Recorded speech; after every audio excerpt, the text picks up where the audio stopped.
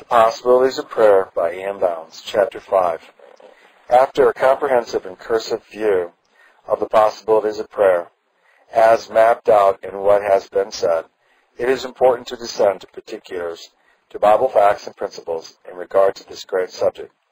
What are the possibilities of prayer, as disclosed by divine revelations?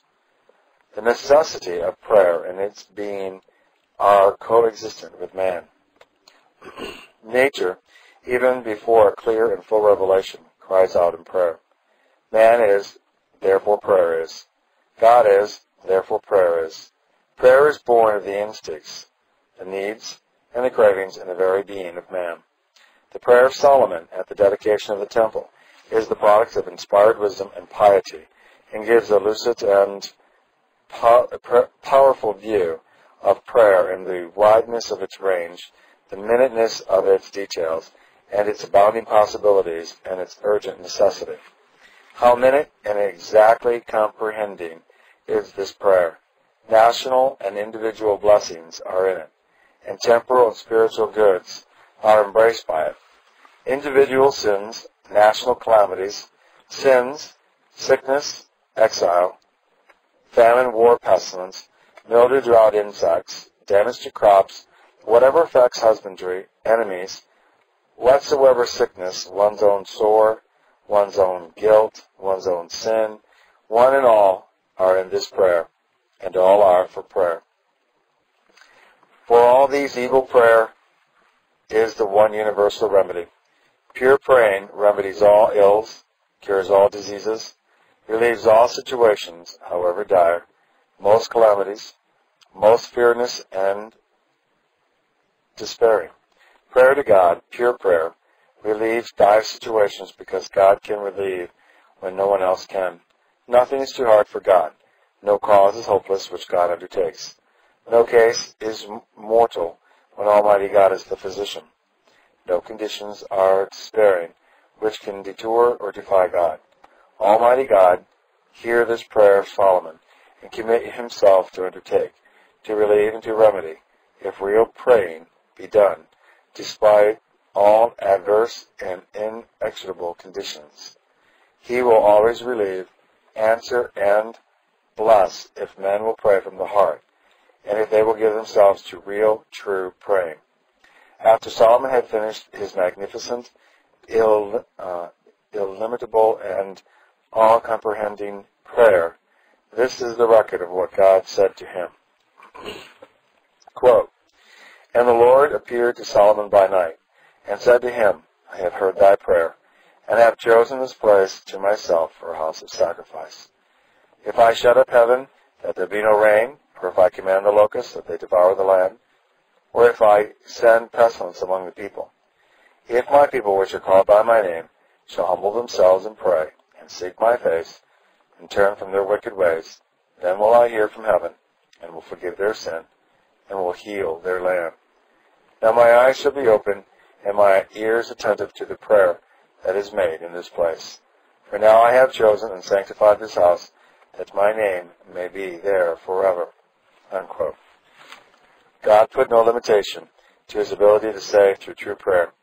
No hopeless conditions, no accumulation of difficulties, and no desperation in distant or circumstance can hinder the success of real prayer. The possibilities of prayer are linked to the infinite resuscitude and to the omnipotent power of God. There is nothing too hard for God to do. God is pledged that if we ask, we shall receive. God can hold nothing from faith and prayer. The thing surpasses all my thought, but fearful is my Lord. Through unbelief I stagger not, for God has spoken the word. Faith, mighty faith, the promise sees, and looks to that alone, laughs at impossibilities, in Christ it shall be done. The many statements of God's word fully set forth the possibilities and far-reaching nature of prayer. How full of pathos. Quote, Call upon me in the day of trouble. I will deliver thee, and thou shalt glorify me, unquote. Again, and read the cheering words, quote, He shall call upon me, and I will answer him. I will be with him in trouble. I will deliver him and honor him, unquote. How diversified the range of trouble. How almost infinite its extent, how universal and dire its conditions, how despairing its waves. Yet the range of prayer is as great as trouble, is as universal as sorrow, as infinite as grief. The prayer can relieve all these evils which come to the children of men. There is no tear which prayer cannot wipe away or dry up. There is no depression of spirits which it cannot relieve and elevate. There is no despair which it cannot dispel.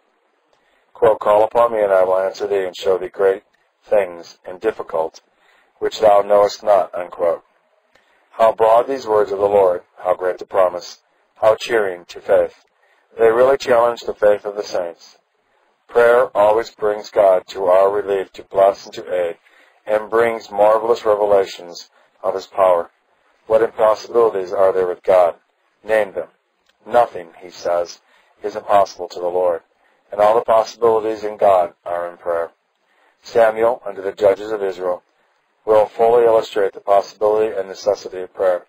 He himself was the beneficiary of the greatness of faith and prayer, and a mother who knew what praying meant. Hannah, his mother, was a woman of mark in character and in piety, who was childless. This privation was a source of worry and weakness and grief. She sought unto God for relief and prayed and poured out her soul before the Lord.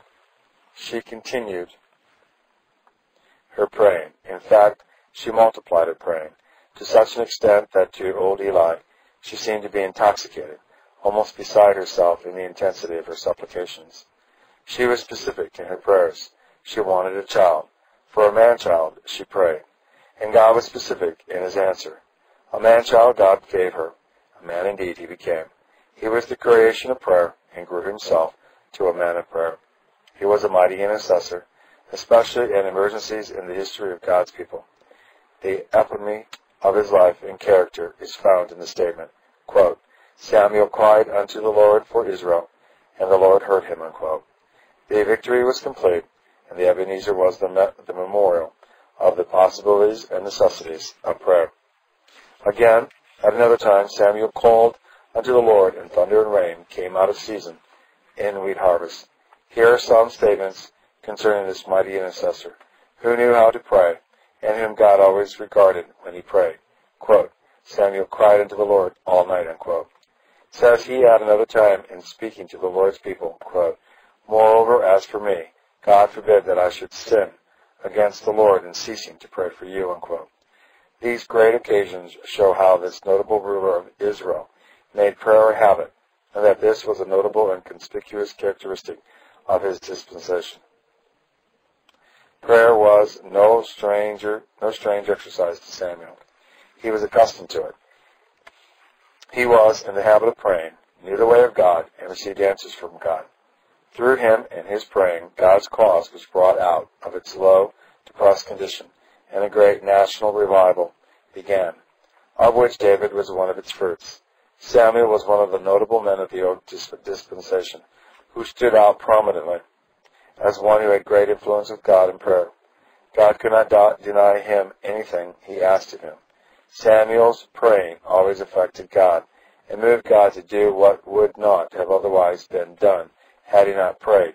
Samuel stands out as a striking illustration of the possibility of prayer. He shows conclusively the achievements of prayer. Jacob is an illustration for all time of the commanding and conquering forces of prayer. God came to him as an agnosis, Antagonist. He grappled Jacob and shook him as if he were in the embrace of a deadly foe. Jacob, the deceiver, supplanter, the wily, unscrupulous traitor, had no eyes to see God. His perverted principles and his deliberate overreaching and wrongdoing had blinded his vision. To reach God, to know God, and to conquer God, that was the demand of this critical hour. Jacob was alone, and all night wrestled to the intensity of the struggle, its changing issues, and its venturing fortunes, as well as the receding and advancing lines in the conflict. Here was the strength of weakness, the power of self-despair, the energy of perseverance, the elevation of humility, and the victory of surrender. Jacob's salvation issued from the forces which he massed in that all-night conflict. He prayed and wept and importuned until the fiery hate of Esau's heart died, and it was softened into love. A greater miracle was wrought on Jacob than on Esau. His name, his character, and his destiny were all changed by that all-night praying. Here is the record of the results of that night's praying struggle. Quote, "As a prince hast thou power with God, and with men, and hast prevailed," unquote. Quote, "By his strength we had power with God, yea, he had power over the angel and prevailed," unquote. What forces lie in importunate prayer? What mighty results are gained by it in one night's struggle and praying? God is affected and changed in attitude, and two men are transformed in character and destiny.